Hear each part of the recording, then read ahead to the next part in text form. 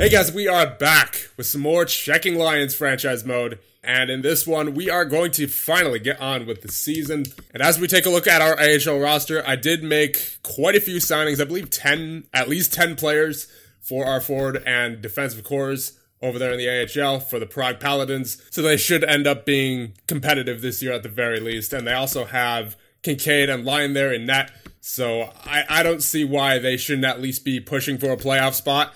And not to mention, they, of course, have Cal Foote there. Hopefully, he has a really good season. He has perfect chemistry everywhere there. So if we can grow him, he will be, at the very least, a valuable trading asset of the future. So that being said, I believe we are ready to start up the regular season simulation for year number 1 with your Czeching Lions. And we have our first game in franchise history against the Edmonton Oilers. We are in Edmonton, and we are going to view the entire game. Starting out with the first period here, we are on the power play. Nothing happens. Edmonton with the power play of their own now, and we score a Pozo on Koskinen. That caught me off guard there for a second because they were the ones on the power play, but we scored, it looks like, immediately after the power play ended. And Nyquist with the second goal of the game for your Czeching Lions. But of course, Nuge scores with 1:19 remaining in the first period, and that makes it 2-1 heading into the second period. Shots are 10-11, and Nemestikov scores his first of the season on Koskinen. So looking good so far. Power play for your Lions, but we unfortunately give up a goal to McDavid right after the power play ends. Game is 3-2.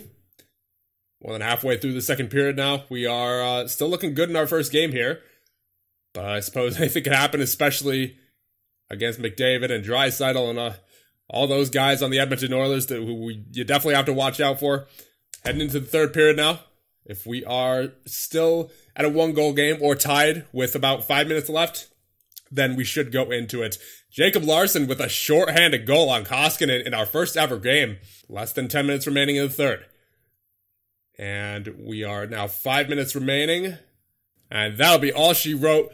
We win our first game ever, 4-2 against the Edmonton Oilers.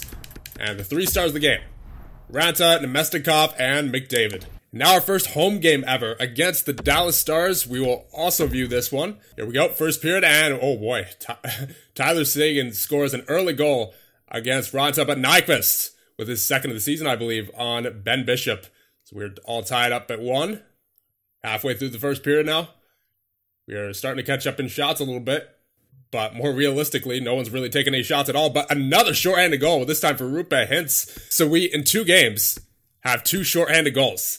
And Jamie Benn on the power play scores on Ranta. We are tied 2-2 going into the second period. Come on, boys. Get something going here. They have a power play, actually, but Rupe Hintz with another shorthanded goal. My goodness. 3 shorthanded goals in the first 2 games of our franchise. That is kind of unbelievable. Marcus Johansson scores with 12:10 remaining in the second period, but we take a 4-2 lead into the third period. Wow. Here we go, third period. It's going to happen here. We have Kamano with the goal on Ranta. We have a 1-goal game. And, oh boy, we have a tie now. Blake Como on Ranta. Kreider on Ranta. Okay, let's settle down here, boys. Settle down here. Come on. Don't want to blow our first home game. We're going to go into it. Come on, stop the simulation. What is going on? I tried stopping it in the first game, too, with like 2 minutes remaining so we could see our first win ever, but man, there appears to be something wrong with the user interface here at NHL 21. That is just fantastic. So we lost 6-4. I wanted to show you guys the final minute of that period, but it was just an absolute cluster like I've never seen before. So we're just going to get ahead to our next home game against Ottawa and hope we have some better fortunes there. So here we go. Game number 3 of the regular season. Let's hope for our first home win here. And of course, Dadonov scores yet another early goal on your Czeching Lions. And Galchenyuk on Ranta as well. Is this going to be a bad game? A really bad game for your Czeching Lions? I hope not. They already have 2 on 5 shots. We get a goal by Teddy Bluger on Matt Murray. First period in the books. We have 11 shots to 8. So we have the advantage there, but not on the score sheet. Power play. Goes nowhere. Power play for Ottawa now. Halfway through the period, nothing doing for either team just yet. here in this second period. 5 minutes remaining. Johansson with the goal on Murray. So we are now all tied up. 24 shots to 16. And we are headed into the locker room tied at 2. Third period now. Johan Larsson with the goal on Matt Murray. His second of the season, I believe. 15 minutes remaining in the third period. Can we hold this lead? Can we get an insurance marker? Ottawa with the power play. Nothing doing. Come on. There you go. Devin Taves with the goal on Matt Murray. Defense pinching in on offense. 3 minutes remaining. Rope Hintz gets the goal on Murray. Now Johansson. There you go. That is more like it. So we get the blowout 6-2 victory. Larsson, Johansson, and Taves with the goals. Or 3 stars of the game, I should say. Oh, also, I meant to sign Devin Aronson for our AHL team. But before I started this episode, I looked at his stats, and yeah, he's kind of killing it there in the US League. I didn't want to touch it, so I think we'll just let Aronson play out the rest of the season in the US League and just absolutely rip it to shreds, and hopefully he ends up being a higher overall at the end of the season, because at the moment he is just beasting down there, so we'll let him just continue what he's doing. So after 1 month of simulating, we are currently 6-3-1, sitting third in the Atlantic Division. Andreas Janssen leads our team with 9 points in 10 games. Not bad, not bad. We'll check out the rest of the players' stats now while we're at it. Jarn Crow with 9 points. Hinson Nyquist with 8. Johansson, Larsson, and Taves with 7. Brown with 6. Nemestikov with 5. We're getting a lot of depth scoring here. Lievo with 5. Barry with 4. Bluger with 4. Ritchie with 4. Chara with 3, Okposo with 2, Donato with 2, McCabe with 1, and then Shea with none currently. And in goal, you have Ranta with a 926 and Demko with a 937 in 2 games played. So overall, looking pretty solid right now. Michael Madio with 11 points, Shore with 10, Lindstrom with 10. A lot of guys getting points down here in the AHL. Mark Mathot, one of our free agent signings, has 8 assists down there in 9 games as a defensive defenseman. Gonchar, one of our prospects, with 6 points so far in the season. And Prague is currently 8-1 on the season so far. You love to see it. So overall, so far, no complaints. Let's check out the team stats, and then I think we can get on with the simulation. There doesn't appear to be anything to change at the moment. So currently we are sitting at a 3.4 goals for per game, and goals against per game, we are sitting at a 2.3. Once again, not bad at all. I wish the power play was better, much better. Matter of fact, we are only at a 14.3. But then again, we haven't had many opportunities either. So not only are we not getting too many chances, we're also not scoring on those chances. So yeah, the power play should probably be changed up a bit. But at least the penalty kill is not bad. We're at a 86.2, so that's actually pretty good, in my opinion. And 3 shorthanded goals for already on the season. That, of course, came... all of them came in the first 2 games of the season, as we saw in the slow sim. But yeah, otherwise, besides the power play, we're looking pretty good so far. Honestly, I think these are our best power play lines at the moment, considering we don't really have too many offensively based players. Most of our players are two-way guys, or, you know, just aren't very high in overall. I feel like there's not really much we can do about it that would really make a difference, you know? I guess we could try Janssen on here instead of Nemesnikov, but I don't think he'll make too much of a difference. Well, actually, he does have 9 points on the season, so... And that's without power play time so far, so we'll see what he can do with it. But otherwise, I don't think it makes too much of a difference who we have on the power play this year. So what we're relying on is the 5-on-5 scoring and our penalty kill and our defense. And obviously, as a result, our goaltending.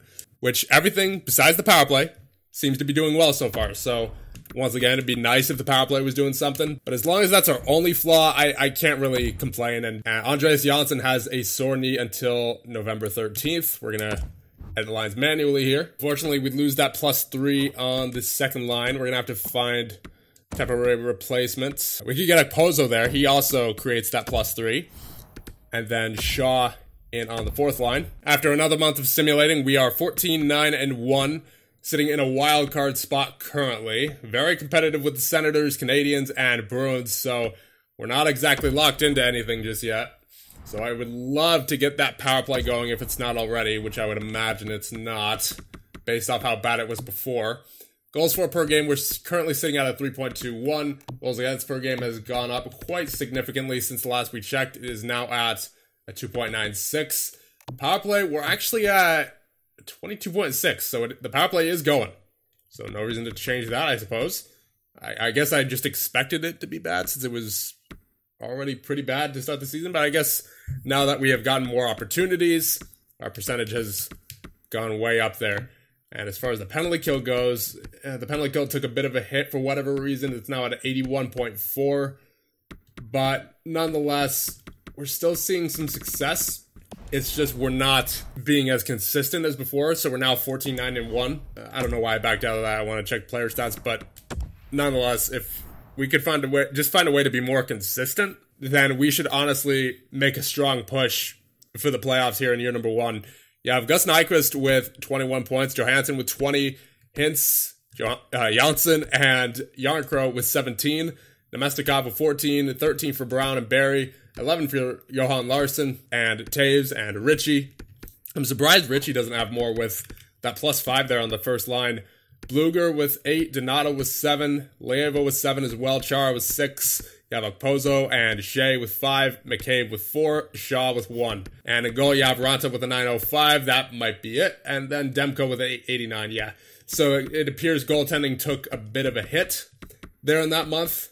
I'm not going to fret over that too much because we all know goaltending in this game can be very inconsistent. So as long as we don't dip too far down, I'm not too concerned, given that our general team stats are alright. I don't know. I think it was a pretty good idea keeping Aronson there in the US League. He currently has 24 goals and 25 assists in 22 games played. Oh my goodness. He is growing at a phenomenal rate.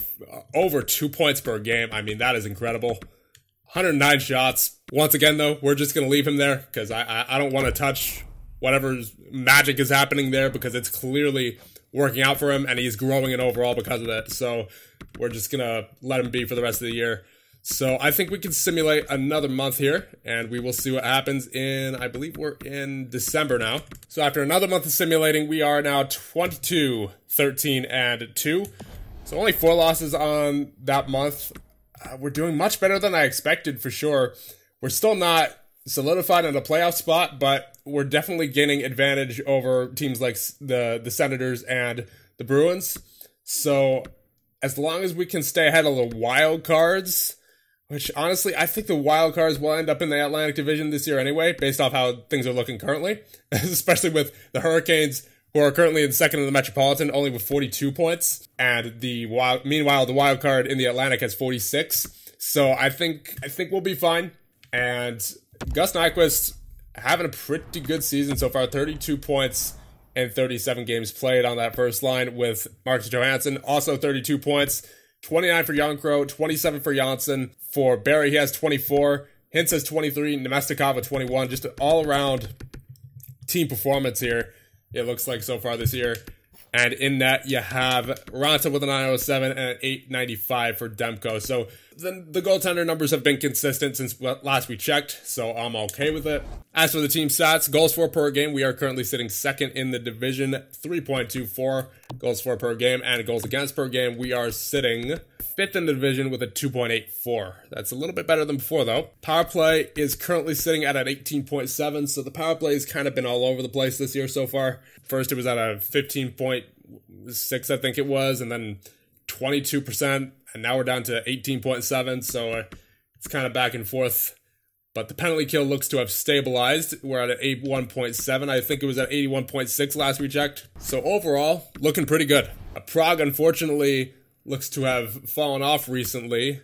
They started out the season, I believe, 8-1. Now they're 19-14-4. So we're roughly halfway through January, and I'm not liking the direction this is headed whatsoever. We have one win currently on the month. Loss against Chicago, loss against Anaheim, loss against Buffalo, loss against Florida, loss against Calgary, loss against the Rangers, loss against San Jose, loss against Pittsburgh. I saw enough after Pittsburgh there for sure. Something needs to happen. We are now out of a playoff spot, 49 points. The other wild card is now in the Metropolitan. We need to do something. I don't know what it is, but we need to do something. We definitely do, because that losing streak is unacceptable. It really is. I mean, I know we're a new team. I know we don't necessarily have any studs on our team yet, but after the start to the season that we had, only to go on a run like that is kind of... I don't like it. So checking out the team stats here, we are still scoring goals, it looks like, 3.02 goals for per game, but we're also getting scored on, 3 goals against per game. Power play, it looks like it's stayed consistent now at 18.3%. And the penalty kill has actually gotten better since we last checked, 83.6. So I'm not too sure what's going on here, but yeah, as you see, the last 10, 1, 8, and 1. I have a feeling it's the goaltending. I just have a feeling that it is the goaltending. As we take a look at the player stats, I mean, the offense is kind of dried up as well. Let's see, are we winning faceoffs?